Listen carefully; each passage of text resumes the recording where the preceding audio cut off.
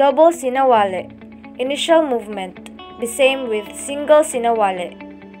Count number 1. The right hand perform a forehand strike hitting the left temple of the partner. The left hand stay as it is. Count number 2. The right hand draw back and place right arm at the left side of the head, above the shoulder close to the ear. Stick placed at the left side of the head with a stick pointed at the back. The left hand execute a backhand downward strike as if hitting the right knee. Count number 3. The right hand execute a backhand strike as if hitting the opponent's right temple. The left hand draw back and place arm at the left side of the head, above the shoulder close to the ear. Stick placed at the left side of the head with a stick pointed at the back.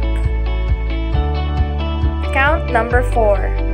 The right hand draw back and place arm across the left side of the body just under the armpit.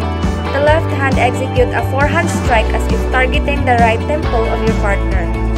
Count number 5. The right hand execute downward backhand strike as if targeting the right knee. The left hand draw back and place the arm on the right side of the head, just above the right shoulder.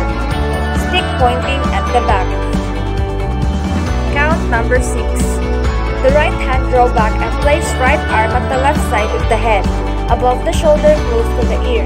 Stick placed at the left side of the head with stick pointed at the back. The left hand execute backhand strike as if targeting partner's left knee.